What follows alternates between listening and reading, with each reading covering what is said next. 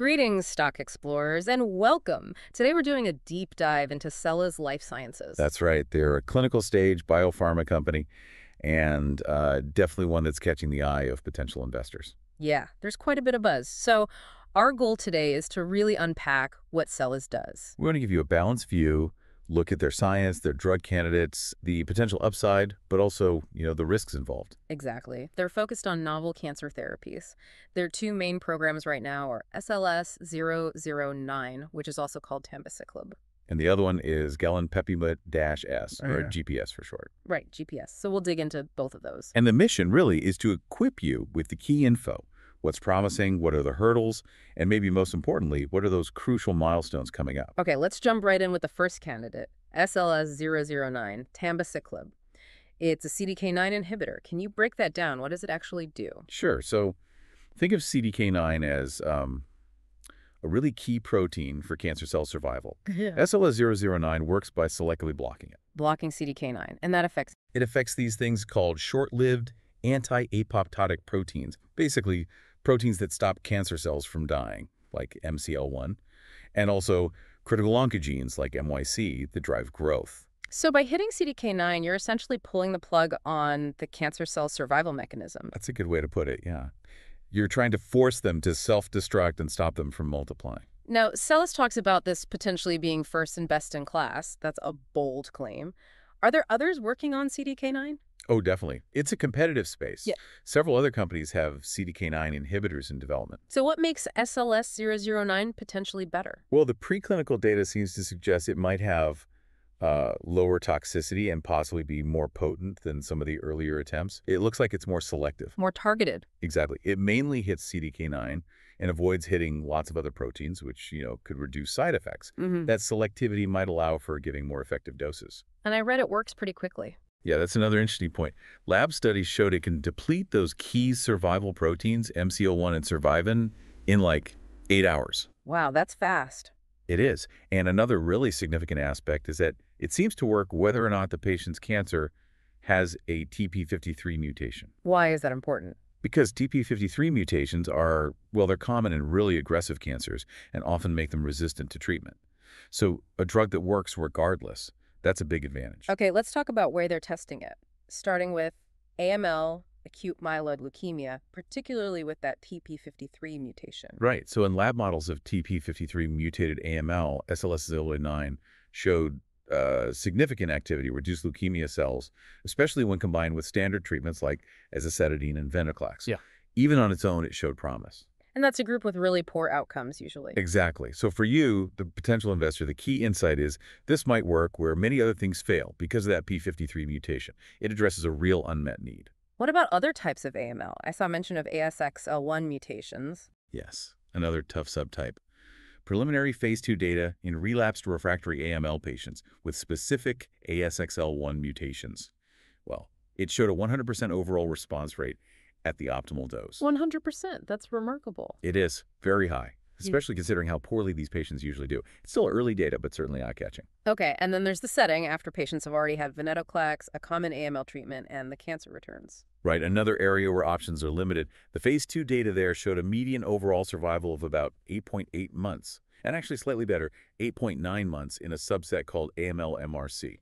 How does that compare? Historically, survival in that setting is maybe only 2.5 months. So 8.8 or 8.9 is a significant improvement. And the response rates? Also encouraging. Overall response rate was 46%, and even higher, 67%, in that AML-MRC group. And importantly, they saw responses across different mutations, ASXL1, RUNX1, even TP53.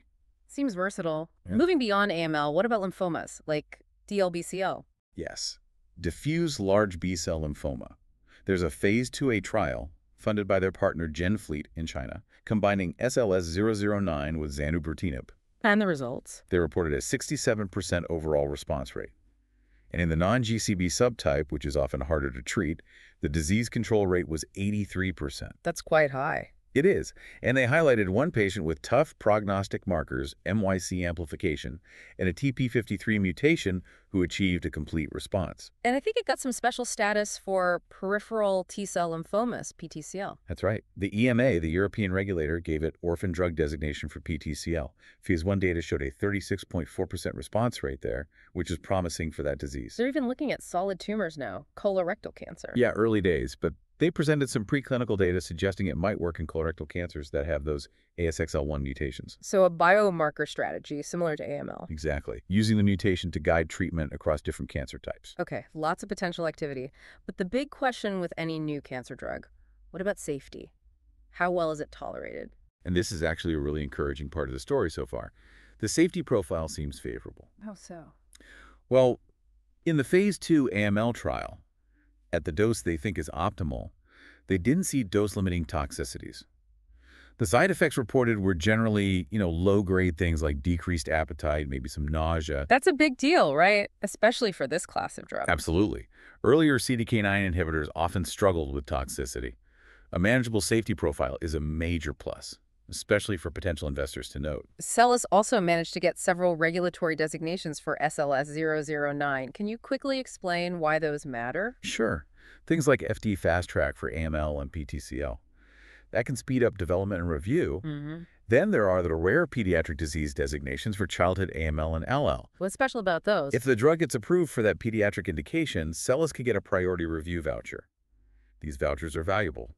They can be used to speed up review of another drug, or even sold for potentially millions. Ah, okay, so it's a potential asset. Exactly. And then the orphan drug designations from FDA and EMA for AML and PTCL, those bring benefits like market exclusivity for a certain period, fee waivers, and regulatory help. So looking ahead for SLS009, what are the really key things investors should watch for? Okay, big ones coming up. We're expecting the full top-line data from the phase 2 AML trials probably in the second quarter of 2025. That'll be crucial. Absolutely. And also, feedback from the FDA, that's expected in the first half of 2025. They'll discuss the development path for relapsed refractory AML, including the potential for accelerated approval. Accelerated approval would be huge. It would be.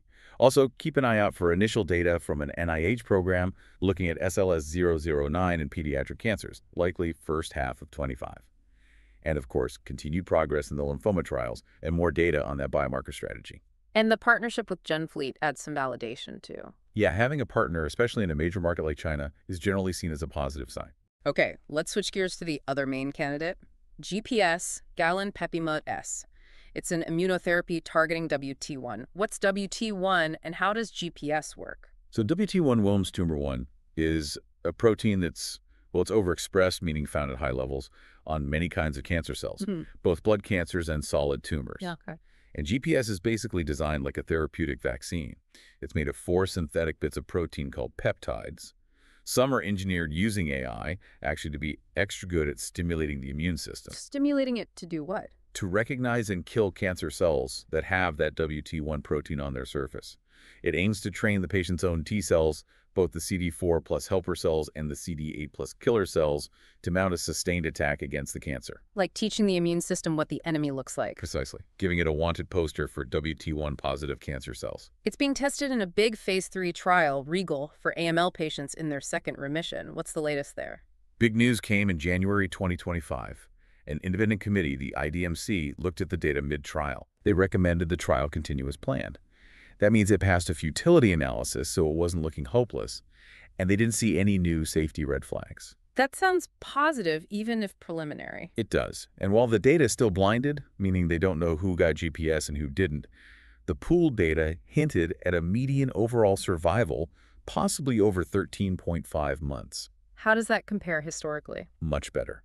Historically, patients in AML-CR2 might only live around 6 months on average with standard approaches, so potentially more than doubling that is significant. Any other hints from that interim look? Yeah, they looked at immune responses in a small sample and found 80% showed a GPS-specific T-cell response. Yeah. That's actually higher than the 64% they saw in their positive phase 2 study. Interesting. And is the trial fully enrolled now? Yes. Enrollment completed with 126 patients back in early 2024. The main goal, the primary endpoint, is overall survival. So when do we get the final answer? They expect the final analysis sometime in 2025. It depends on when they reach 80 events, which usually means 80 deaths in the study population. And how did that earlier phase 2 study look? That phase 2 data was quite strong. It showed a median OS of 21 months for GPS versus just 5.4 months for standard care or best available therapy at the time. Wow, that's a big difference. It was, yeah. So the hope is the phase 3 confirms that kind of benefit. And GPS also has some of those regulatory designations. It does. Similar to SLS009, it has FDA Rare Pediatric Disease designation for pediatric AML again, with that potential priority review voucher, and also FDA Fast Track and EMA Orphan Drug designation for AML. So similar benefits there in terms of potential acceleration and market advantages. Exactly. Beyond this big REGAL trial, what's the future strategy for GPS? Are they looking at other cancers? Finishing REGAL successfully is definitely priority number 1 for 2025. But yes, because WT1 is found on so many tumors, they are exploring it elsewhere. Like where? Malignant pleural mesothelioma, ovarian cancer, small cell lung cancer. They've reported some positive, though early, phase 12 data combining GPS with checkpoint inhibitors in some of those solid tumors. And you mentioned AI in designing GPS? Yeah, they used artificial intelligence to help design the peptides for better immunogenicity, better ability to trigger that immune response. That's pretty cutting edge. It is. And interestingly, another AI platform, Intelligentsia.ai, independently gave GPS in AML a high probability of technical and regulatory success. It's not a guarantee, of course, but it's encouraging third-party validation. Okay, so there's clearly a lot of potential in the pipeline, but, we have to be balanced. As potential investors, we need to look closely at the risks, too. Let's go back to SLS009 first. What are the main concerns there? Well, first and foremost, even with promising data, clinical trials can still fail. They might not meet their primary endpoints, or unexpected issues could crop up. That's always a risk in biotech. Right. Also, as we mentioned, the CDK9 space is competitive. Merck, Kronos Bio, AstraZeneca, lots of players. Yeah. Sellas really needs to show clear differentiation for SLS009, both in effectiveness and safety. And funding. Development isn't cheap. Absolutely not. Continued development, potential commercialization, it all requires significant capital. That's a constant pressure for clinical stage companies. Okay, what about the risks associated with GPS? The biggest near-term risk is simply the outcome of the REGAL trial. The interim look was positive, but it's not the final word. It still needs to hit that overall survival endpoint definitively. And even if it succeeds? Market adoption is the next hurdle. Will doctors prescribe it widely as a maintenance therapy in AML-CR2? It needs to show a clear, convincing survival benefit. And the expansion into solid tumors, that's much earlier stage, carrying all the usual early stage risks. Let's talk financials. This is always critical for investors. What's the picture for Sellas? Well, like many clinical stage biotechs, Sellas has a history of net losses. They don't have product revenue yet. So how do they fund everything? Primarily through selling stock-registered direct offerings. They did some in 2024 and again in early 2025. The downside for existing shareholders is that this dilutes their ownership. Dilution is always a concern. What about their cash runway? They need to manage their cash burn carefully. They've stated they believe their current cash will last into the second quarter of 2026, but they also acknowledge they'll likely need more funding down the line. Any other financial uncertainties? There's an ongoing arbitration with a former partner, 3D Medicines, about milestone payments. That adds some uncertainty. And recently, their earnings per share missed analyst expectations, which just highlights potential variability. Regulatory hurdles are another big risk area, really. Always. Getting FDA or EMA approval is never a sure thing, even with good data. Regulations can change, interpretations can differ. Anything specific to Sellas? Well, some observers note that a recent appointment at the FDA, Dr. Vinay Prasad at CBER, might signal a potentially more stringent environment for biologics like GPS. And for SLS009's accelerated approval path, they need to convince the FDA that the endpoint they're using is reasonably likely to predict real clinical benefit. That's always a point of discussion. And competition in the market, even if the drugs get approved. Yes, the market potential estimates, the TAM, are always a bit speculative.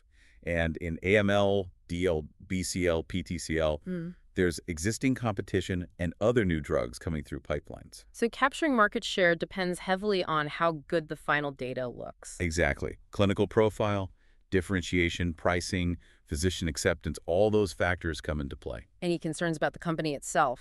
Strategy, management? There was an executive leadership reorganization back in March 2024.